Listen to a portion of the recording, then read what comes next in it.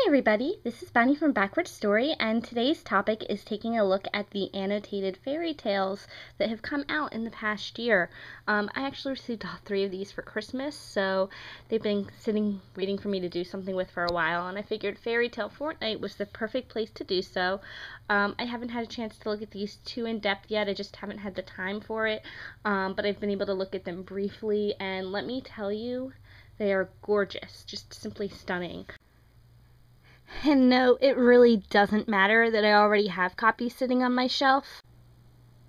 Because even though, yes, this version has really pretty gold gilding at the edges, and a really pretty design when you open it up, when you go to read the book, it's just very, very small text and words and nothing else. You just get the story and that's it. And you know, for the longest time, that was enough for me, and I loved these volumes of Hans Christian Andersen and the Brothers Grimm, but I am more in love with these versions, and of course I needed three. And to me, one of the neatest new features about this edition that makes it a must-have, even if you have a bunch of versions of the Grimms already, is that there are stories included that the Brothers Grimm took out of their original versions because they thought they were too much for children, or they changed lines around, took pieces out, and everything is back and intact. So you have stories in here that you might not have seen before, such as Four Artful Brothers, The Water of Life, and The White Snake. And it says perhaps most noteworthy is the decision to include the tales from later editions, adult stories that were removed when the Grimm brothers realized that they were telling these stories to their children. So I think that's a really fascinating element that is not in the other versions of the Brothers Grimm that you have, and I really like that about this edition. I'll start with the Philip Pullman version because it is not from a collection the way the other two are.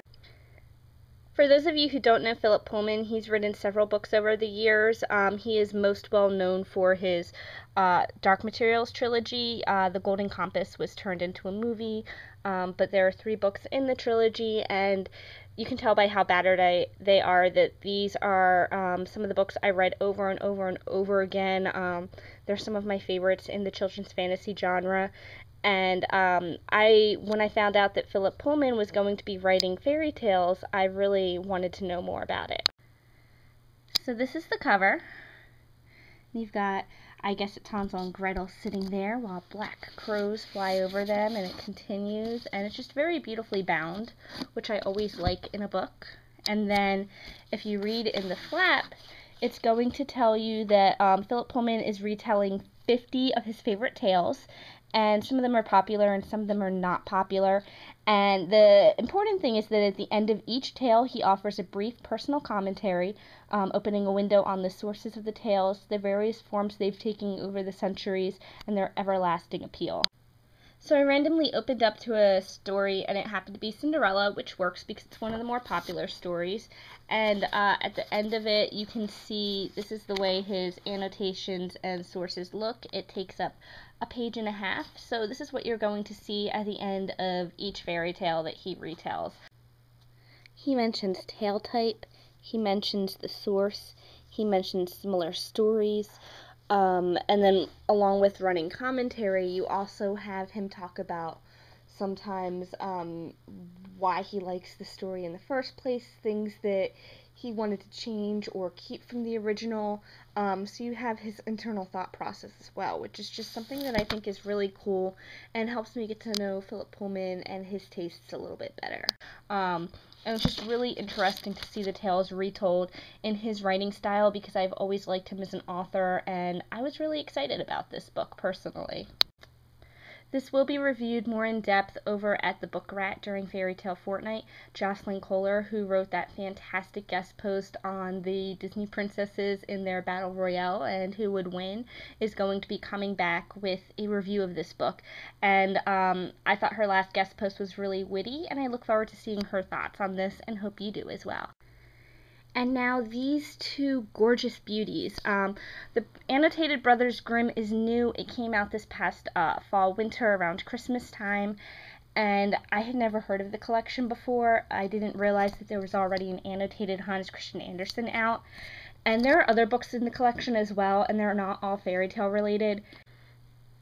After Christmas, I found The Secret Garden on clearance for 75% off, and these are like $35 books if you don't get them on sale, and it was only like $3-4 for it. And since I loved these annotated books, I decided to pick it up for that great price, because they're just gorgeous. If you open them up to any page, really, like these are your annotations going down the side, so that if you don't know the tales too well or the terminology, maybe you get a little more information. There are illustrations. You've got beautiful, oh look, there's Cinderella again. We just had that for Philip Pullman. I guess it's trying to tell me something. But you've got beautiful headers that start up each chapter, gorgeous typesetting, typography, full length color pictures.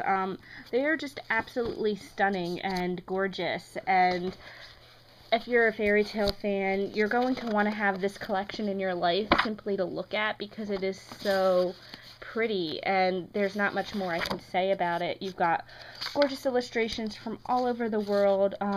Sometimes you have so many annotations and commentary that run down the entire piece, and I think they're just something that every true fairy collector should have in their collection. Even if you have 1 or 2 or 3 or 4 or 5, however many copies of these you already have, you need these as well. And trust me, I know, when I said that I wanted 2 copies of the Brothers Grimm for Christmas, and I wanted another Hans Christian Andersen, it was like, but Bonnie, don't you have those already? And yeah, I do. But they look nothing like this, and of course I have to have them again, and I think you will too. So that is today's post, and I look forward to talking with you again. I hope you're having a fantastic time during Fairy Tale Fortnight, and have a good day. Bye!